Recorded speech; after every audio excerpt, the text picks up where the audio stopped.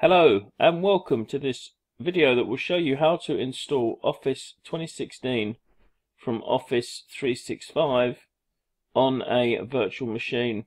I ran into a problem recently, which was that when I tried to install Office 2016 from Office 365 on a virtual machine, and this is a virtual machine running Windows Server 2016 Datacentre, which is running through the Microsoft Azure cloud platform, that I got this error message, which is basically saying that you cannot install Office 2016 on a computer running terminal services. To use Office 2016 on a computer running terminal services, you must use a volume license edition of Office. This is fairly easy to resolve, and it just takes editing a configuration file and adding two simple lines, but it took me quite a while to figure this out. So this video will show you how to do that. So if you're getting this error message, simply follow these next steps.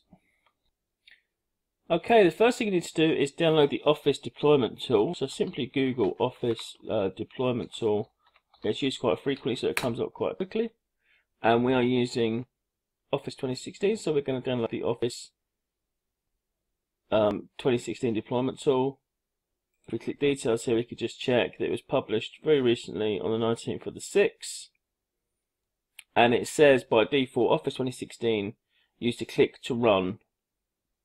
And it will run from the internet, and it will install the full UI and automatic updates. And what this tool is for system administrators that are looking to change the way that the Office set of programs are installed at deployment. But we can use this to get over the problem with running Office 2016 on a virtual machine.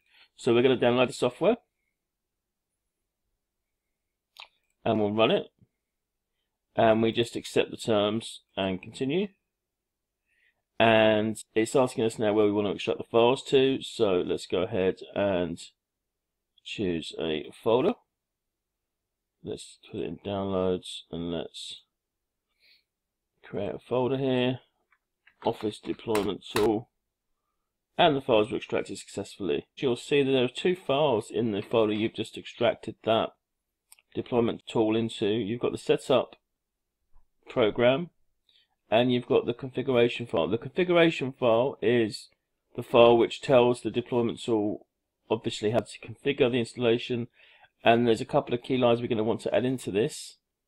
If you want to learn more about the deployment tool, you can simply visit this page here, and I will link this in the video. It tells you that there are two files, setup and configuration, and there's basically a couple of steps. First of all, we need to download the products, and we can do that in download mode, and then we need to install the products using the install config.xml and the configure switch. Now, in terms of exactly what we need to add to that file, the two lines we need to add to that file, we can find that information in this article here, and the two lines are simply display level equals none, accepted ULA equals true, and property name equals share computer licensing, and value equals 1. I've actually recently set this computer up, so I haven't got any text editors on here yet. So I'm just going to install Sublime Text quickly, which won't take a second.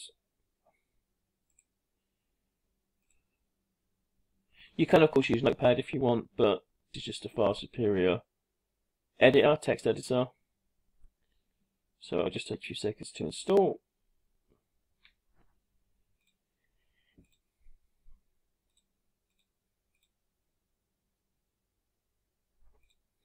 Okay, that's great. So now what we can do is finish the setup and launch it. There we go, Sublime Text 3. And now we can edit this file by simply dragging it in. And the two lines we need to add, we're going to take now. So we've already got the display level equals none, except ULA equals true here. We can just remove the comments from that. And now we just need the shared licensing line, which was this one here, you see. So we'll copy that as well and paste that into the file. I don't want to install Visio, so I'm just going to take Visio out of the config file, and we can leave. I'm actually using enterprise version of Office, but we can leave this as Pro plus Retail. It doesn't matter, it's the same software for our purposes. And I'm going to change this to 64-bit. And that's it. And now we can save that file. So you see the two lines that we needed to add are just these two lines here. And I will put these into the video as well, into the comments. So now if we go back into our Office deployment tool, we will see that we now have those two lines correctly input. And if we just check here, share computer licensing and value of 1, accept EULA is true, level is none. Accept EULA is true, level is none. So that's perfect. So now what we need to do is download the software. So we're going to use this command here. So let's flick back into the folder and let's run a command prompt. So we're going to run command, and now we're just going to go into that download folder. So let's get the full path. Here we go. So if we just hit C, we're going to type CD and space DO and just hit tab, and it will just help us navigate into that correct folder. ODT is where we put it. And I've just pasted in that line I've copied from the instructions that we just looked at on the screen. Set up /download config.xml. In fact, ours is not called download config, it's called configuration, you see, just here. So we're going to rename that to configuration.xml and hit return. And you see it's already created the Office folder here. So it's busily downloading Office. There's a data folder appeared already. We've got the 64-bit cabinet files coming in. So once this is finished, it shouldn't take too long, we'll get a prompt telling us that it's finished. Okay, so we're back at the command prompt now, which is an indication that it's finished downloading. And if we click on the Office folder here, right click and go to properties, you'll see that it's downloading 1.45 gig. So you're going to need a decent internet connection, but if you're on a virtual machine, I'm assuming you've got that, so that shouldn't be too much of a problem. Okay, so now we've downloaded the files, the next step is to simply run setup with this configure switch and point it at the configuration file that we've created. So we'll return back to our command prompt and we'll paste the command in. We'll change this to the file that we've created, which is configuration.xml. That's just the file that we've already looked at. You'll remember the file that was sitting in this folder ODT, the file that we got when we downloaded the Office 2016 deployment tool. This file here that we've already edited to add these two lines in. Share computer licensing, value of 1, and accept EULA is true.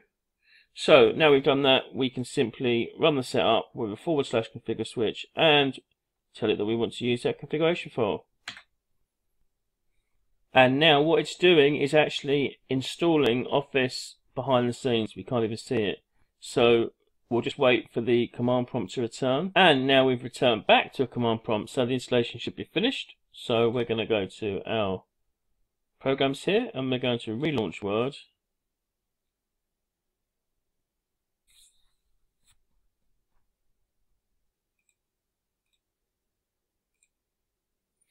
And that's it. You have installed Office 365 on your virtual machine. We're no longer getting that error message when we launch Office.